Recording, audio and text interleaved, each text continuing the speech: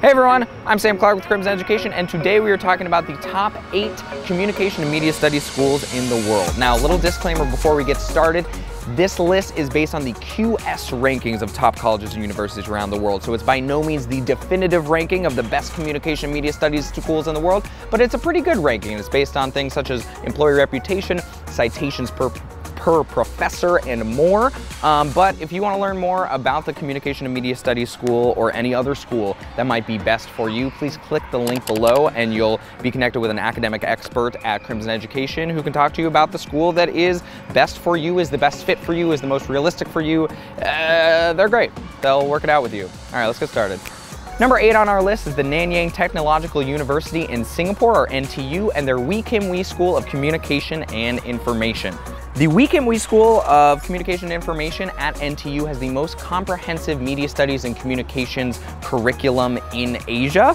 And there's a couple different options in terms of how you pursue your media studies there. You can get a Bachelor of the Arts in one of 2 combinations. One is economics and media analytics, and one is psychology and media analytics. So depending on whether you want to study media in the realm of business, or if you want to study it more in terms of thinking about how we as a society and how we as human beings approach communication and media, that'll sort of determine which one of those tracks you want to go on. Number 7 on our list is Goldsmiths University of London. Goldsmiths University of London is really focused on a hands-on, practical approach to media studies. Goldsmiths' hands-on approach to media studies includes their Next Generation Film School, which throws students into making films, into making filmed journalism, and into really actually doing what it is that they're studying while they're studying it. Goldsmiths defines their academic approach as creative, critical, and radical, meaning that they're looking at things from every different angle, but also trying to take radical new approaches, whether that comes to journalism or to filmmaking or to anything else within their school and their film school. Number 6 on our list is the University of California, Berkeley, or UC Berkeley. In contrast to Goldsmiths, UC Berkeley is very focused on a liberal arts discipline, not on a pre-professional discipline when it comes to media studies. UC Berkeley has 3 core courses when it comes to media studies, and they're all about the history, the values, and the structure of media, specifically in the United States, but also looking a bit more internationally. Students oftentimes at UC Berkeley look both at the impact of media on public policy and vice versa, the impact of public policy on media, and how those are 2 oftentimes inextricably linked and inform one another. Number 5 on our list is the University of Texas Austin, or UT Austin.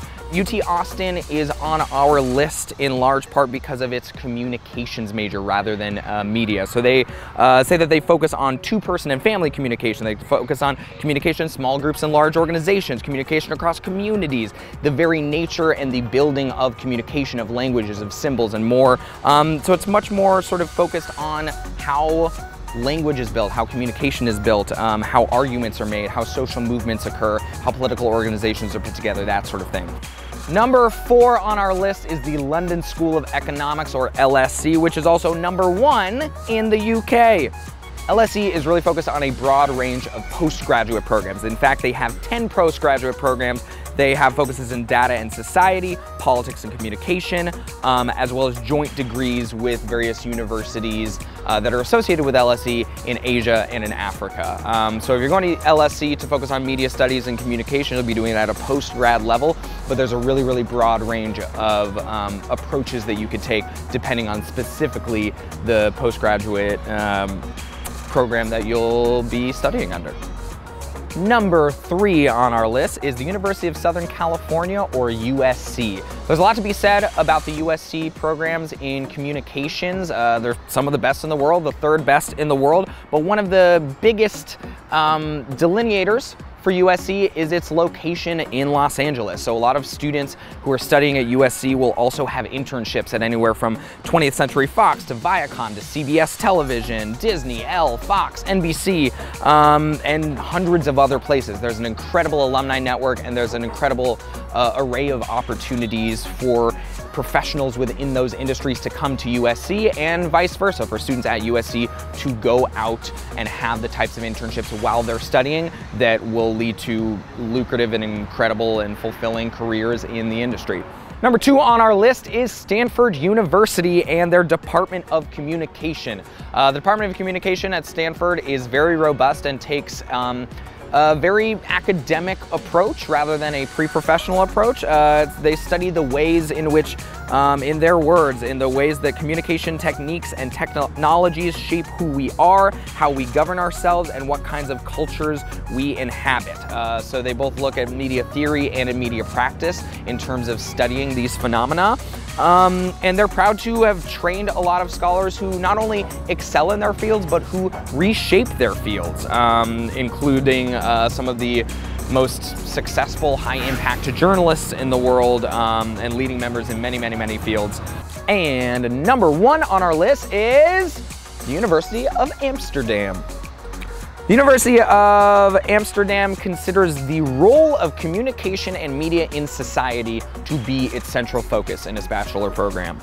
In their words, in that program, you study the content, use, and effects of communication and of various forms of media, from radio to television to newspapers and the internet. Something that's very exciting about the University of Amsterdam's program, and probably a central reason why it's number 1 on the list, is that their communication college is linked to the research institute ASCOR, which stands for, well, it stands for something that we'll research and then put here. Another exciting feature of the University of Amsterdam is the city of Amsterdam, which itself is a hub for media, for culture. It considers itself to be an international junction of a lot of big media companies around the world. Philips, ING, Heineken, the beer, they all have large hubs at the University of Amsterdam, and there's a lot of opportunities for University of Amsterdam students to go work for those companies, with those companies, while they're studying, and certainly in a postgraduate capacity as well. That has been the top 8 communication and media studies schools in the world, according to the QS rankings. But like I said before, these aren't the definitive rankings. It doesn't mean that you need to go to the University of Amsterdam or Stanford in order to have an incredible career in communication and media studies. It's just a good place to start. So if you want to learn more about the school that might be the best fit for you, whether it's in communication and media studies or whether it's in something completely different, then please click the link below to get connected with an academic expert at Crimson Education for free, who can start that conversation with you about what schools might be best for you, how to best approach your university applications, and how Crimson can help more. And if you want to learn more about all these schools, subscribe to Crimson Education, watch all of our videos. We have a lot of them. And we'll catch you on the next one. Thanks so much. Bye.